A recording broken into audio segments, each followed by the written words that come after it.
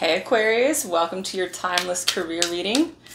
I just received some very interesting activations from tuning into your energy. I just noticed why I've been so uncomfortable sitting here. I just figured out that the desk is the wrong way around and the chair is bad and I don't have this set up very well. And I didn't even notice until I thought Aquarius, and then I started to notice how everything is slightly off. And it's not that it's really that big of a problem, it's that it's uncomfortable for me.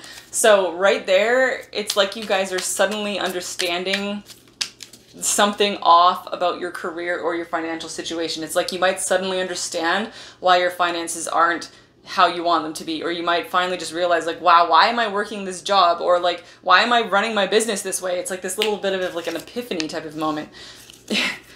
Nine of Swords, first card out. So yeah, you've been uncomfortable, right? You've been uncomfortable and you're just starting to figure out why.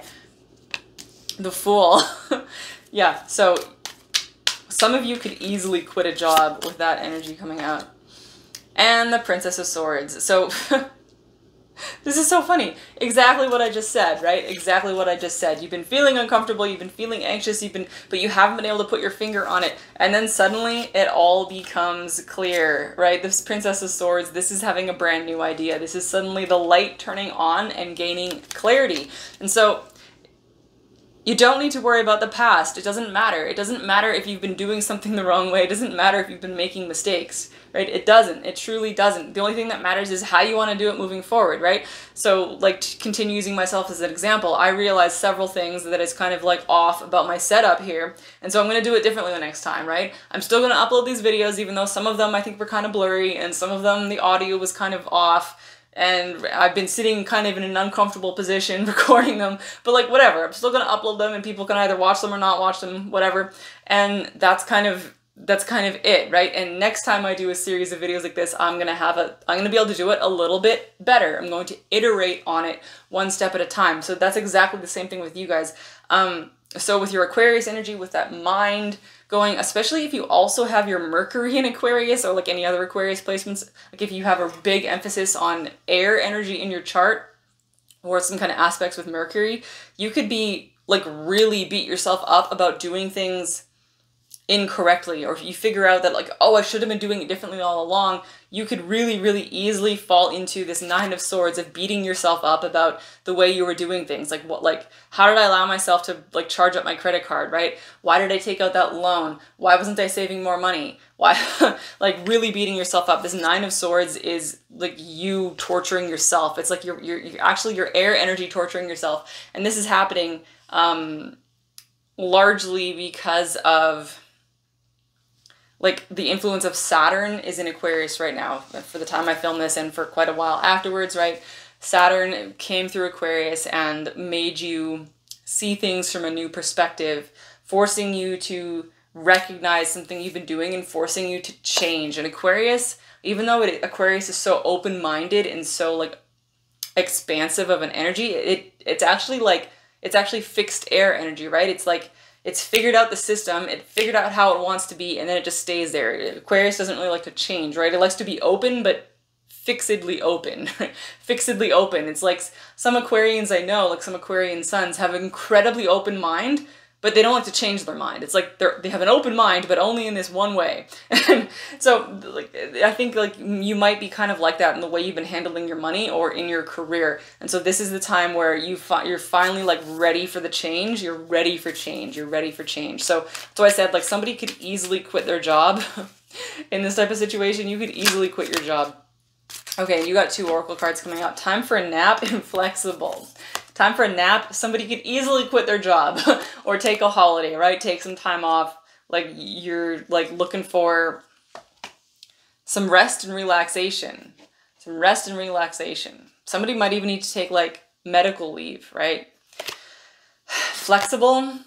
What was I just saying about being fixed, being too fixed in your open-mindedness, being too fixed? This is becoming more flexible, becoming more flexible. So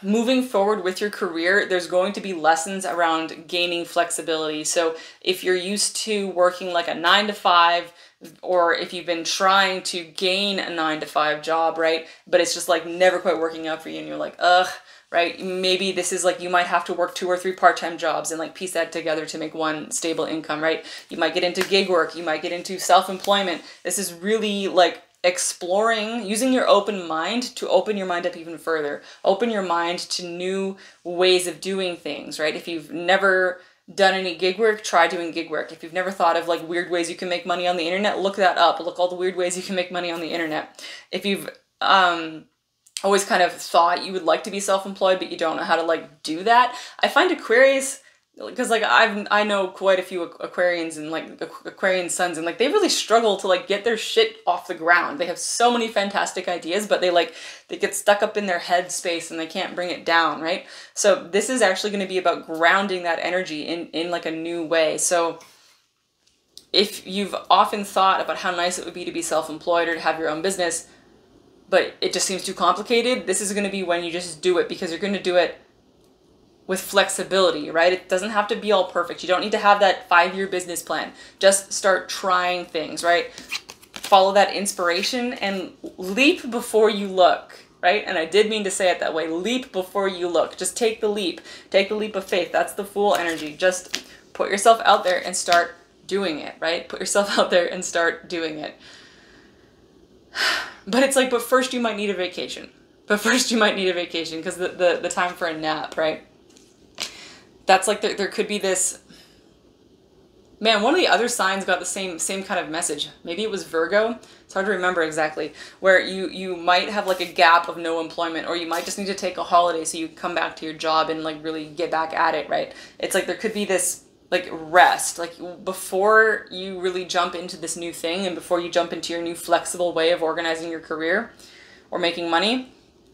Make sure you feel rested and rejuvenated first, because you want to feel like you can handle this new burst of energy. So just like get all your energy gathered together within yourself before you jump out there into this. And remember, just it's about flexibility, guys. It's about trying new things and being flexible. That's how you will find career success over the next month, right? That's how you're going to get yourself going in the right direction. So this next month is really about having a big reset, and then finding a new direction for yourself. A reset and finding a new direction. So that's the end of your messages, Aquarius. Sending you guys so much love and light. I'll talk to you later. Bye.